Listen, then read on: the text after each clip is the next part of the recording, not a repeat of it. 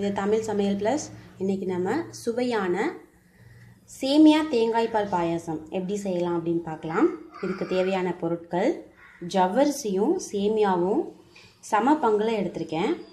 முந்திரி, உலர் திராட்சை, கொஞ்சமாக ஏலக்காய் நச்சு வச்சுருக்கேன். வெல்லமும் அதே அளவுக்கு எடுத்திருக்கேன். அடுத்து தேங்காய் பால் எடுத்து வச்சுருக்கேன், நெய், அப்புறம் இதுக்கு மிக்ஸ் பண்ணுறதுக்கு தண்ணி எடுத்திருக்கேன். வாங்க எப்படி செய்யலான்னு பார்க்கலாம். ஃபஸ்ட்டு ஜவ்வரிசியை தண்ணி ஊற்றி வேக வச்சுக்கலாம். ஏன்னா இது வேக லேட் ஆகும். ஸோ இதை ஃபஸ்ட்டு நம்ம வேக வச்சுக்கலாம். ஜவ்வரிசியை தண்ணி ஊற்றி வேக வச்சுருக்கேன்.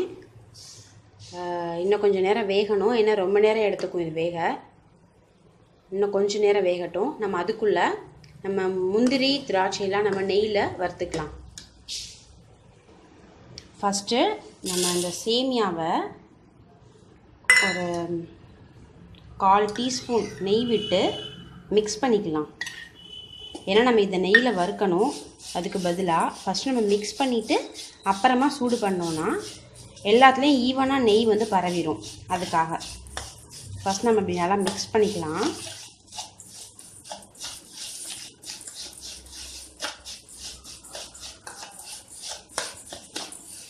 ஸோ இப்போ ஃபுல்லும் வந்து ஈவனாக மிக்ஸ் ஆகிடும். அதுக்காக இப்படி பண்ணியிருக்கேன்.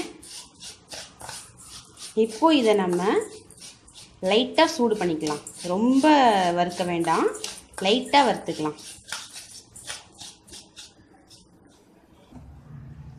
ஸ்டவ்வை சிம்லேயே வச்சுக்கலாம் இதை வறுக்கும் போது மட்டும்.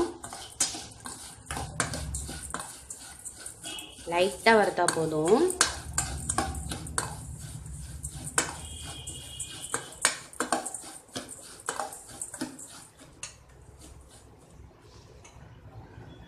இப்போ நம்ம இதை ஜவ்வரிசியோடு கொட்டிக்கலாம்.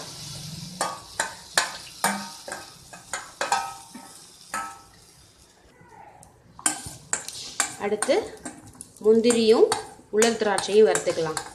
நல்லா திராட்சை நல்லா உப்பி வரட்டும்.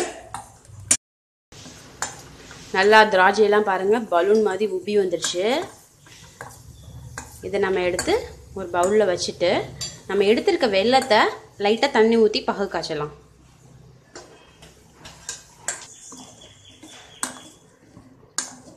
இப்போது இந்த வெல்லத்தை நம்ம கொஞ்சம் சூடு பண்ணிக்கலாம். அப்போ தான் கரையும். இதில் கொஞ்சம் கல் மண் இருந்ததுன்னா நம்ம ஃபில்டர் பண்ணிக்கலாம். அதுக்காக கொஞ்சம் நேரம் ஆகட்டும். இப்போ நம்ம பாயசத்தை பார்க்கலாம். நல்லா வெந்துருச்சு. இதில் நம்ம ஏலக்காவை போட்டுக்கலாம். இப்போ இதை ஃபில்டர் பண்ணிக்கலாம்.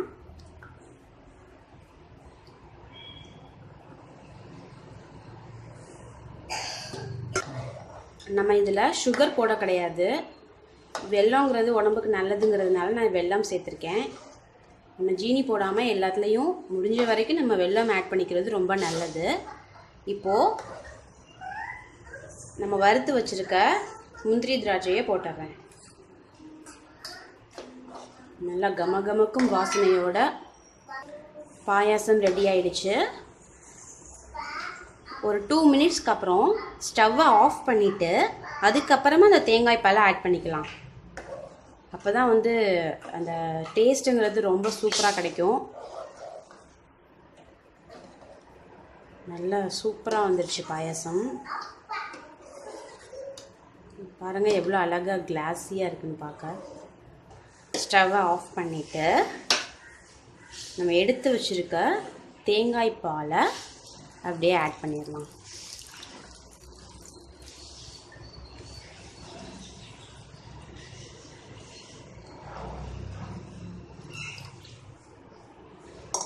பாருங்க ரொம்ப சூப்பராக வந்திருக்கு.